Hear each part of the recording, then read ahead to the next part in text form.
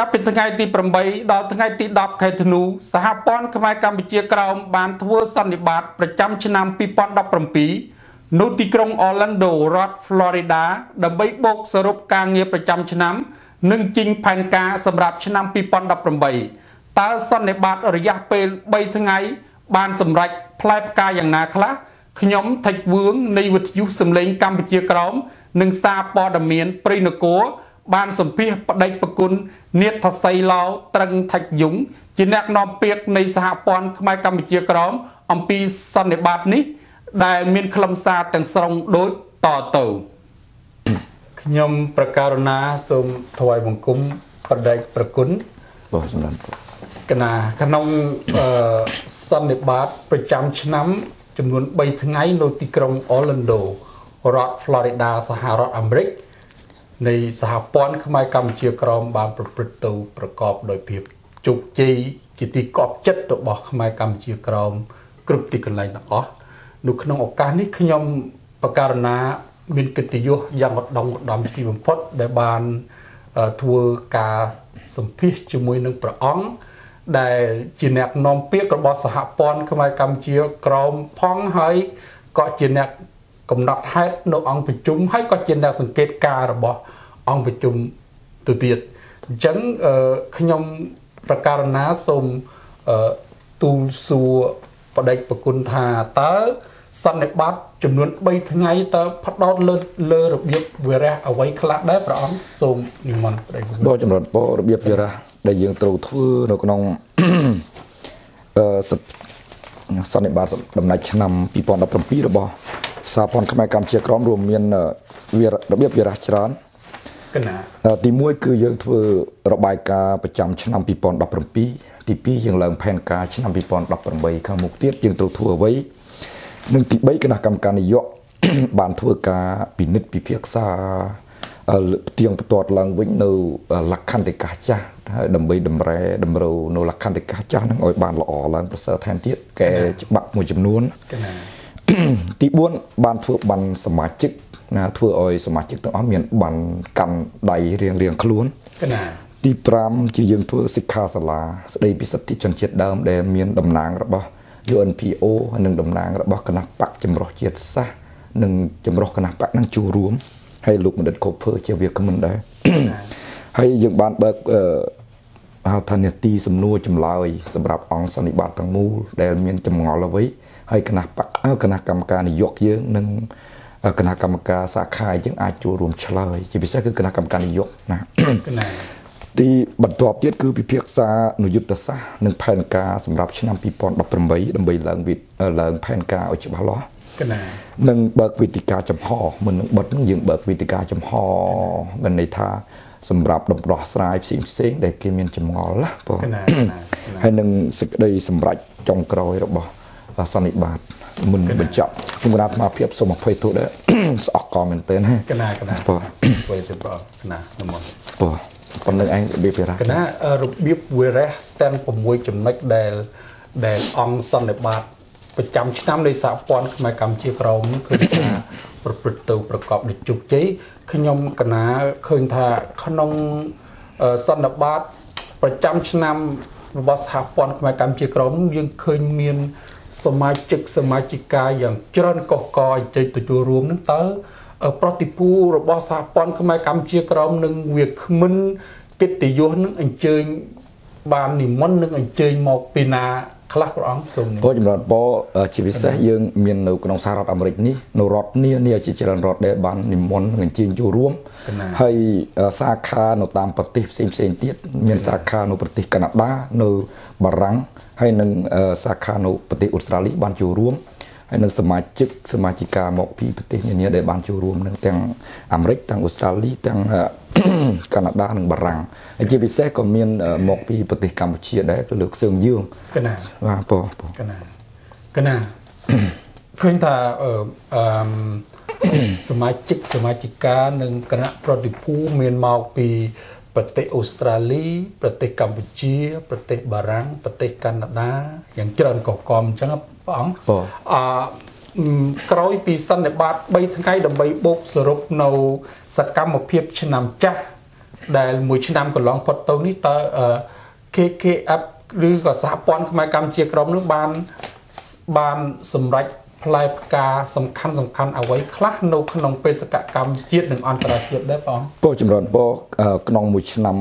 2016មួយឆ្នាំ2017យើងទាំងមូលហ្នឹងសហព័ន្ធខ្មែរកម្ពុជាក្រមយើងបានទទួលនៅផ្លែផ្កាជាច្រើនជ្រួតកាត់បាននៅផ្លែផ្កាមានន័យថាសកម្មភាពទាំងសកម្មភាពអន្តរជាតិនិងសកម្មភាពក្នុងឆាកជាតិរបស់យើងគឺយើងទទួលបានលទ្ធផលជាទីកប់ចិត្តយ៉ាងច្រើនក្នុងនោះ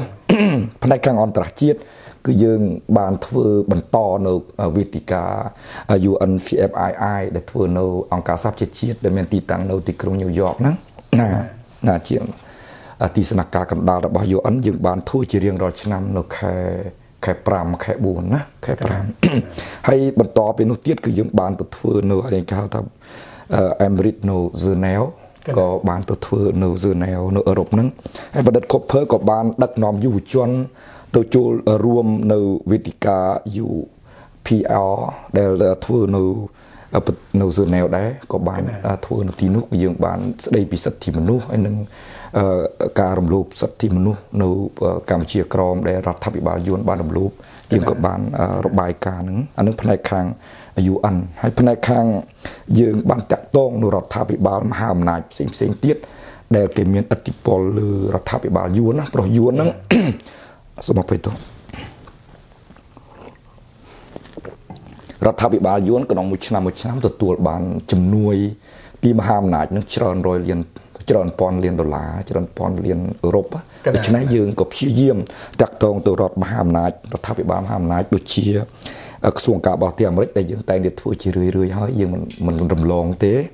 ណានេះជាទីតាំងជាស្នូលរបស់យើងហើយជាពិសេសគឺយើងបានទៅរដ្ឋនឹងក្រសួងការបរទេសរបស់ប្រទេសអូស្ត្រាលីនិងបានទៅរដ្ឋសភារបស់បារាំងហើយបានទៅសភាអឺរ៉ុបទៀតគឺយើងបាននាំសារពំនាំនៅសេចក្តីទុក្ខសោកនិងតម្រូវការរបស់ខ្មែរក្រមយើង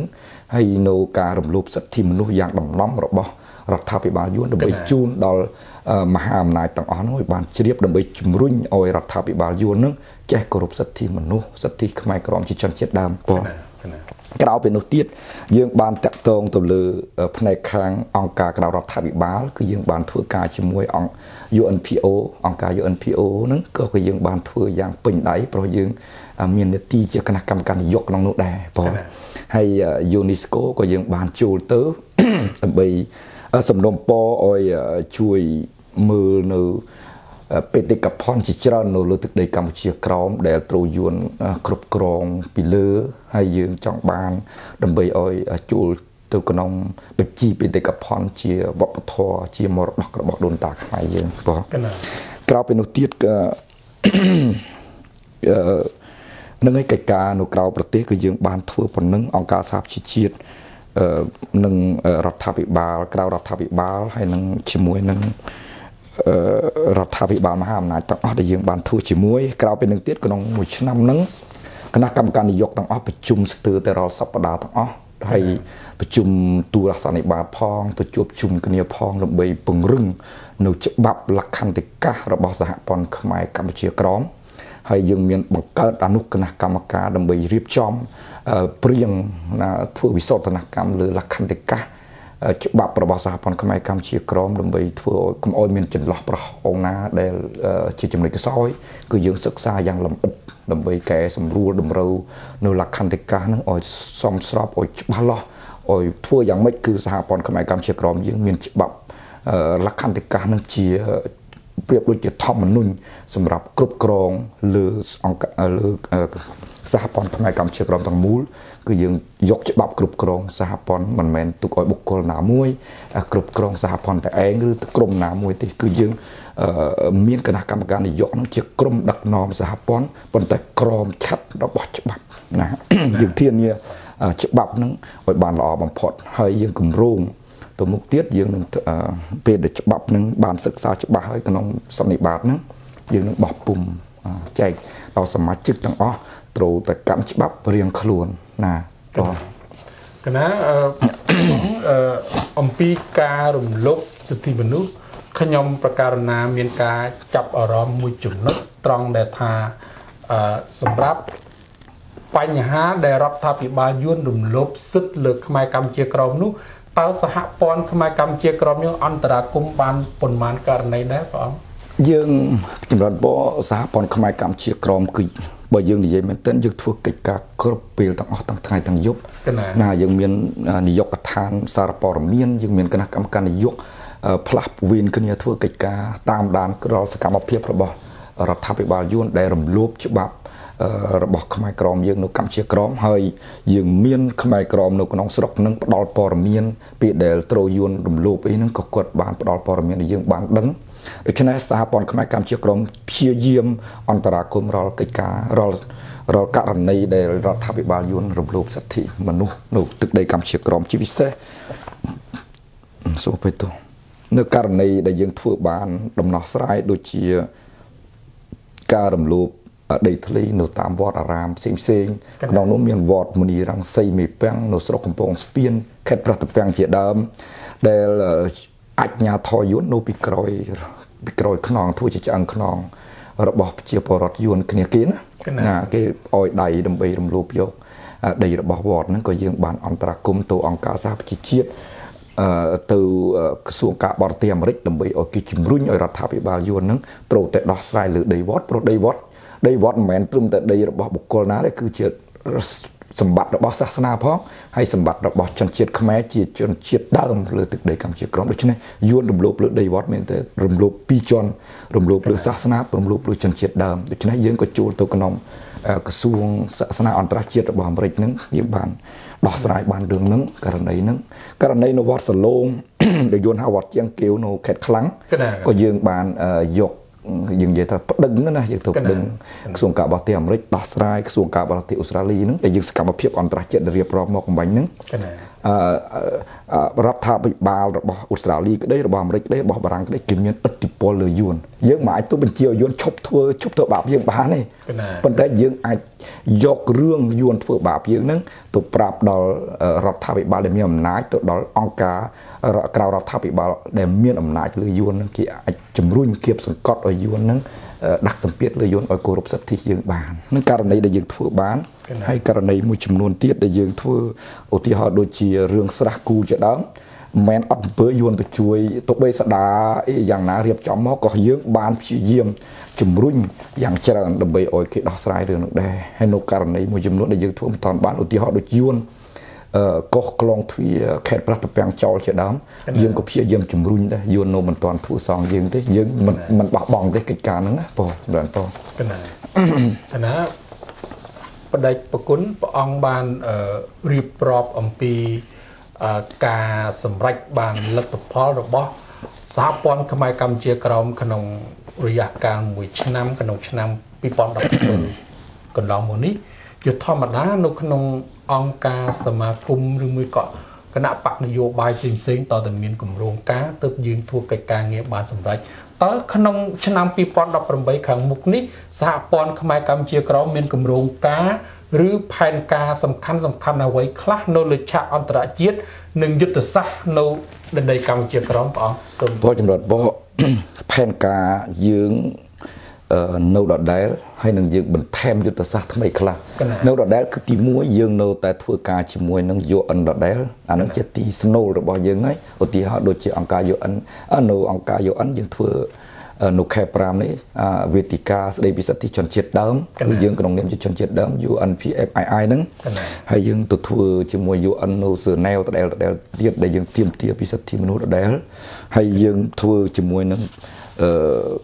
ជាមួយរដ្ឋាភិបាលដែលមានអំណាចគឺដូចជាបារាំងអូស្ត្រាលីអាមេរិកហ្នឹងដែលយើងធ្លាប់ធ្វើហើយឆ្នាំនេះយើងព្យាយាមធ្វើជាមួយរដ្ឋាភិបាលកាណាដាហើយក្នុងនោះទៀតយើងក៏នឹងព្យាយាមធ្វើជាមួយរដ្ឋាភិបាលជប៉ុនដែលគេជាមហាអំណាចហើយគេបានជំនួយ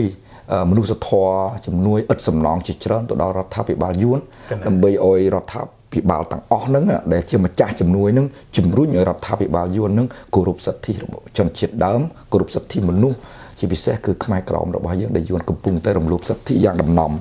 ក្រៅពីនោះទៀតគឺយើងធ្វើកិច្ចការដដែលទៀតយើងធ្វើកិច្ចការជាមួយនឹងអង្គការក្រៅរដ្ឋាភិបាល មាន UNPO ដែលយើងមានតួនាទីជាគណៈកម្មការនយោបាយក្នុងនោះម្នាក់ដែរណាប្រធានរបស់យើងហើយនឹងអង្គការក្រៅរដ្ឋាភិបាលមួយចំនួនអាចថាអង្គការក្រៅរដ្ឋាភិបាលអង្គការសមាគមខ្មែរក្រមនៅកម្ពុជាជាដើមហ្នឹងគឺយើងតែងតែធ្វើការជាមួយសហការដើម្បីជំរុញឲ្យអង្គការសមាគមទាំងអស់នោះធ្វើកិច្ចការនៅទីនោះដើម្បីមើលខ្មែរក្រមយើងដែលរស់នៅទីនោះជាដើមហើយសម្រាប់ទៅកម្ពុជាហើយដតេពីហ្នឹងនៅ UN នៅខែ7ហ្នឹងនៅខែ7យើងមានគេមានវេទិកាមួយគេស្ដីពីនិយាយអក្សរកាត់គឺ DG ហ្នឹងគឺថាជាវេទិកាដែលគេនិយាយពីគោលការណ៍អភិវឌ្ឍប្រកបដោយជីវភាពណាអាហ្នឹងហ្នឹងហើយនិរន្តរភាពដើម្បីអាហ្នឹងគឺថាគេតែងតែហៅរដ្ឋាភិបាលគេជំនួយដល់រដ្ឋាភិបាលយួនណាជំនួយក្នុងគោលការណ៍គឺថារដ្ឋាភិបាលយួនត្រូវគោរពសិទ្ធិមនុស្សអញ្ចឹងមានន័យថាយួនចុះហត្ថលេខាជាមួយគេមានតកតិកាបដិញ្ញាថាទទួលនឹងហើយគោលការណ៍នឹងហើយទៅគោរពសិទ្ធិមនុស្សគោរពសិទ្ធិសាសនាគោរពសិទ្ធិជនជាតិដើមសន្យាជាមួយគេហ្នឹងគេហៅមកសួរណាគេហៅមកសួរតើណែឯងធ្វើបានអ្វីខ្លះហ្នឹងគឺយើងចាំពុតវេទិកាហ្នឹងសំខាន់ណាស់សហព័ន្ធខ្មែរកម្ពុជាក្រមនឹងធ្វើវីដេអូផ្សាយទៅតាមសម្លេងវិទ្យុកម្ពុជាក្រមទៅតាមទូរទស្សន៍ព្រៃនគរហ្នឹងដើម្បីពន្យល់ព្យាយាមផ្សព្វផ្សាយគោលការណ៍ហ្នឹងឲ្យខ្មែរក្រមនៅក្នុងស្រុកបានយល់អំពីគោលការណ៍នេះយល់ហើយគាត់នឹងដឹងវិធីថាគាត់ត្រូវធ្វើយ៉ាងម៉េចឧទាហរណ៍ថានៅកម្ពុជាក្រមយួនធ្វើបាបយើងអីខ្លះរំលោភយកដីធ្លីរំលោភលើវត្តអារាមបិទសិទ្ធិយើងមិនអោយប្រាក់ឲ្យយឺតខ្មែរក្រមឧទាហរណ៍ជាដើមអញ្ចឹងយើងត្រូវមានរបាយការណ៍ផ្ញើមកទីស្នាក់ការរបស់សម្លេងវិទ្យុសម្លេងកម្ពុជាក្រមហ្នឹងដើម្បីឲ្យមានព័ត៌មានហើយយើងយកព័ត៌មានទាំងអស់នេះសហព័ន្ធនឹងជូនទៅអង្គការសហប្រជាជាតិដើម្បីឲ្យគេពិនិត្យលើការរំលោភសិទ្ធិមនុស្សរបស់យួនដើម្បីឲ្យអង្គការសហប្រជាជាតិធ្វើការជាមួយនឹងរដ្ឋាភិបាលយួនបាទអាហ្នឹងគឺយើងសង្ឃឹមនឹងជំរុញអំពីអវនិយដល់ខ្មែរក្រមទាំងប្រសង់ទាំងក្រហមទាំងជាពិសេសយុវជននៅកម្ពុជាក្រមហ្នឹងគឺត្រូវតែហ៊ានក្លាហានមិនន័យថាគេហ៊ានជិះជាន់យើងត្រូវតែហ៊ានស្រែកណាយើងមិនមែនឲ្យកលាហានទៅធ្វើបាបគេទេឲ្យយើងកលាហានប្រាប់អំពីអំពើធ្វើបាបរបស់យួនមកលើយើងនឹងប្រាប់មកឲ្យអន្តរជាតិគេបានដឹងដើម្បីគេជួយដោះស្រាយបើយើងឈឺយើងមិនប្រាប់ពេទ្យទេពេទ្យមិនដឹងព្យាបាលយើងយ៉ាងម៉េចទេមិននឹងពេទ្យគេពេលនេះគេសួរយើងទៅឈឺកន្លែងណាដើម្បីគេព្យាបាលកន្លែងហ្នឹងយើងត្រូវយួនរំលោភនឹងរំលោភត្រង់ណាបើយើងនៅក្រៅយើងចេះតែនិយាយក៏មិនបានដែរមានឋានៈនៅខាងក្នុងប្រទេសហ្នឹងនៅកម្ពុជាក្រមហ្នឹងត្រូវតែហ៊ាននិយាយទាំងប្រសង់ទាំងកោះយើងត្រូវនិយាយពីទុកសោកសម័យកាលនេះត្រូវតែហ៊ាននិយាយដើម្បីឲ្យសហព័ន្ធខ្មែរកម្ពុជាក្រមធ្វើកិច្ចការជាមួយអន្តរជាតិយើងនៅខាងក្នុងយើងមិនអាចបញ្ចេញសម្លេងមកលើឆាកអន្តរជាតិបានទេប៉ុន្តែយើងមានសហព័ន្ធខ្មែរកម្ពុជាក្រមតំណាងខ្មែរក្រមយើងនៅក្នុងប្រទេសនាំនៅសេចក្តីទុកសោកនៅទឹកភ្នែកនៅការជឿចាប់នៅតម្រូវការវត្ថុបំណងចង់បានរបស់បងប្អូនខ្មែរកម្ពុជាក្រមទាំងប្រសង់ទាំងក្រហមហ្នឹងមកឲ្យដាក់លើទុកឲ្យអង្គការសហប្រជាជាតិធ្វើការជាមួយរដ្ឋាភិបាលយួនយើងនៅស្រុកយើងមិនអាចទៅអង្គុយទុកមូលជាមួយរដ្ឋាភិបាលយួនបានទេប៉ុន្តែអង្គការសហប្រជាជាតិក្តីរដ្ឋាភិបាលមានអំណាចហ្នឹងគេហៅរដ្ឋាភិបាលយួនមកអង្គុយទុកមុខហ្នឹងស្ដីជាបាននឹងជំរុញឲ្យធ្វើកិច្ចការដែលខ្មែរក្រមយើងចង់បានបងហ្នឹងឯងជាអ្វីដែលយើងចង់ធ្វើណាបងកណាសូមថ្លែងអំណរអរព្រគុណព្រះអង្គយ៉ាងជ្រាលជ្រៅដែលព្រះអង្គបានធ្វើការអត្ថាធិប្បាយនៅគម្រោងការឬផែនការសម្រាប់ឆ្នាំ2018របស់សហព័ន្ធខ្មែរកម្ពុជាក្រមជាចុងបញ្ចប់នេះព្រះអង្គចង់មានសារអ្វីដើម្បីផ្ដាំផ្ញើទៅដល់ប្រសង់ដែលនៅដែនដីកម្ពុជាក្រមឬក៏ប្រសង់នៅក្រៅប្រទេសឬក៏ខ្មែរកម្ពុជាក្រមទាំងអស់ដែរព្រះអង្គសូមនិមន្តព្រះអង្គមិននឹងបញ្ចប់គឺថាសូមអភ័យទោសនឹងសោកស្ដាយបំផុតដែលថ្ងៃនេះស្អកកមែនទែនទីយើងបង្ខំមិនចង់ចេញសម្លេងមិនដឹងថាស្ដាប់ច្បាស់អីទេសូមអភ័យទោសផងអ្វីដែលសហព័ន្ធខ្មែរកម្ពុជាក្រមចង់បានគឺចង់បានដូចជាវត្ថុមិនមែនសហព័ន្ធខ្មែរកម្ពុជាក្រមចង់បានសម្រាប់សហព័ន្ធដោយឡែកគឺចង់បានសម្រាប់ប្រជាជនខ្មែរក្រមរាប់លានណាដែលកំពុងតែរស់នៅលើទឹកដីកម្ពុជាក្រមដូច្នេះដូចជាបាននិយាយហើយគឺយើងអំពាវនាវដល់ចំពោះព្រះគុណព្រះសង្ឃគ្រប់ព្រះអង្គនិងយុវជនញាតិញោមពុទ្ធបរិស័ទទាំងអស់ប្រជាពលរដ្ឋខ្មែរក្រមទាំងអស់ដែលរស់នៅលើទឹកដីកម្ពុជាក្រមសូមមានសតិសម្បជញ្ញៈមានភាពក្លាហានឡើង ឥឡូវនោះយើងអាចបញ្ចេញសម្លេងបញ្ចេញសិទ្ធិរបស់យើងបានមានបណ្ដាញសង្គម Facebook គឺយើងត្រូវប្រើប្រាស់ Facebook ឲ្យមានប្រយោជន៍យើងមិនត្រឹមតែលេងអត់ប្រយោជន៍ទេយើងប្រើប្រាស់បញ្ចេញសម្លេងបញ្ចេញសិទ្ធិរបស់យើងសេរីភាពរបស់យើងតាមនឹងបានព្រោះដើម្បីឲ្យសហព័ន្ធខ្មែរកម្ពុជាក្រមប្រមូលនៅសំណុំឯកសារផ្សេងយើងដាក់ប្តឹងទៅអង្គការសហជីវជាតិទៅរដ្ឋាភិបាលផ្សេងដើម្បីឲ្យគេដាក់សម្ពាធទៅលើរដ្ឋាភិបាលយួនដើម្បីឲ្យគេគោរពសិទ្ធិរបស់យើងអ្វីដែលយើងត្រូវការពេលហ្នឹងខ្មែរក្រមយើងគឺត្រូវការសិទ្ធិសេរីភាពដូច្នេះជាគោលការណ៍របស់សហព័ន្ធគឺដើម្បីធ្វើយ៉ាងម៉េចឲ្យខ្មែរក្រមយើងមានសិទ្ធិសេរីភាពហើយប្រសង់នៅក្រៅប្រទេសក៏ដូចគ្នាយើងខិតខំប្រឹងប្រែងធ្វើកិច្ចការដែលយើងអាចធ្វើបានព្រោះគណៈសារយុទ្ធថ្មីម្ដងទៀតខ្ញុំបកករណាសូមថ្លែងអំណរអបព្រគុណព្រះអង្គទោះបីជាសុខភាពមិនបានល្អនិយាយមិនសូវច្បាស់ក៏ដោយក៏ព្រះអង្គខំប្រឹងតស៊ូដើម្បីផ្ដល់នៅបទសម្ភាសន៍នេះឲ្យបានតាន់ពេលវេលាសម្រាប់ខ្មែរកម្ពុជាក្រមក៏ដូចជាសមាជិកទាំងអស់នៅទូទាំងប្រទេសក៏ដូចជានៅកម្ពុជាក្រមបានទេសនាបានស្ដាប់នៅកិច្ចសម្ភាសន៍ដ៏មានអត្ថន័យនេះហើយខ្ញុំបាទសូមថ្លែងអំណរគុណយ៉ាងជ្រាលជ្រៅជាទីបំផុតចំពោះប្រិយមិត្តទូរទស្សនិកជនក៏ដូចជាសមាជិកានៃសហព័ន្ធខ្មែរកម្ពុជាក្រមទូទាំងពិភពលោកកំពុងតែតាមដានទេសនានៅកិច្ចសម្ភាសន៍នេះហើយខ្ញុំបាទសូមជួយសូមប្រិយមិត្តទាំងអស់សូមជួយចុច like ហើយនិង share ផងបាទខ្ញុំបាទសូមថ្លែងអំណរគុណយ៉ាងជ្រាលជ្រៅនិងសូមជម្រាបលាបាទ